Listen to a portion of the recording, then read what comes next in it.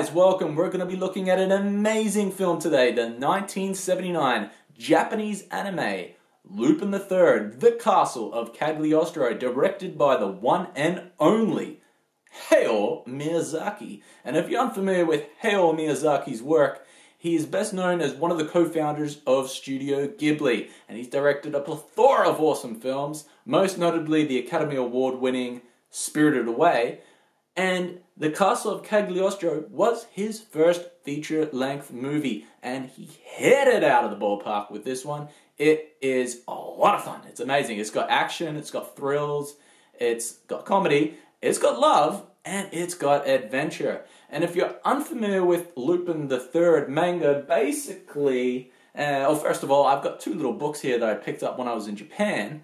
Unfortunately, I can't read kanji, so they're practically useless, but the imagery is nice.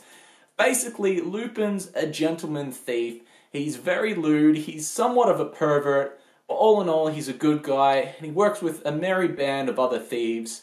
And yeah, that's the basic getup. And so, without further ado, let's check it out.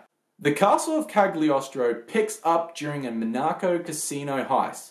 Lupin, an adventurous thief, and his trusty colleague, Jigen, are making a run for it with a ginormous loot. However, soon after, it quickly comes to their attention that the money is counterfeit. Impressed by the quality and game for a challenge, Lupin decides to seek out the source of the funny money and take over the operation. Working off his intuition, Lupin finds himself in Cagliostro, the world's smallest nation. As fate would have it, Lupin and Jigen soon find themselves embroiled in saving a young woman from the onslaught of an unknown group of men intent on capturing her. Lupin manages to intermittently save her before she is captured again. In the commotion, the young lady leaves behind a ring with an emblem on it, which Lupin recognizes as the emblem of the Princess of Cagliostro, of whom he has just attempted to save. Lupin soon reveals he has met the princess a decade earlier, and since then has held a spot for her in his heart. As things begin to fall into place, Lupin learns that it was the Count of Cagliostro behind the attack on the princess, and that he is the mastermind behind the counterfeit money, and that in a matter of days he is going to marry the unwilling princess. Lupin's grand ideas of raiding the castle of Cagliostro and scooting off with its treasures fades to the back as he tries to save the princess from the clutches of the evil Count. Along the way, Lupin runs into many obstacles, including the presence of Inspector Zenigata, who is hungry to capture Lupin. However, Zenigata, unbeknownst, is a pawn in Lupin's plan to save the princess.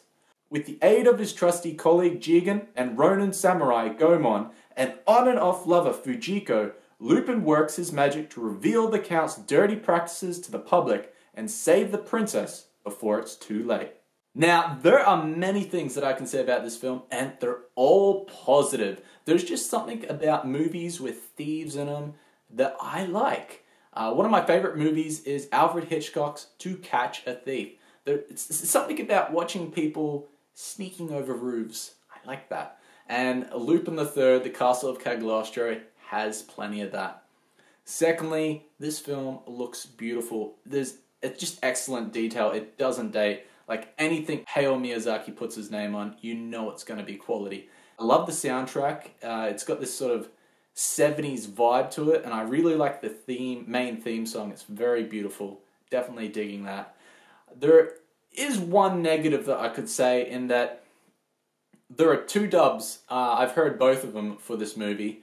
I've got the latter dub, in which they refer to Lupin as the wolf, and it sort of takes you out of the movie because you're expecting to hear Lupin, but you're hearing wolf. Because definitely in the first version, it's Lupin. So if you were gonna get a version of the dub, I would definitely seek out the earlier version in which they call him Lupin. And they're both good, but I've definitely got a soft spot for the earlier version as well, because there's a Chief Cagliostro guard who's got a terrible Arnold Schwarzenegger dub, which is just awesome to hear. I want to see the Count at once. Did you hear me? Right now. Halt! Only authorized personnel and guests are allowed past here. You mean officers of Interpol aren't authorized? You are ordered to vacate the premises. I must ask you to leave. I am a big Miyazaki fanboy, and seeing what shortly came after this in the likes of Nausicaa, The Valley of the Wind, the creation of Studio Ghibli, and all the classics stemming from that, the Castle of Cagliostro is lightning in a bottle. It stands out on its own. Lupin, the main character, is a bundle of fun in the sense that he does these death-defying stunts and action. He's smart, he's calculated, and he has a wicked, wicked quick tongue.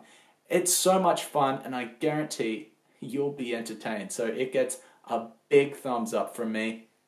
And while we're talking about adventure films, come join me on my next review as I'll be looking at a live-action adventure film, Romancing the Stone. So until then, press that subscribe button below, and I'll see you next time. I'm Paddy McManus.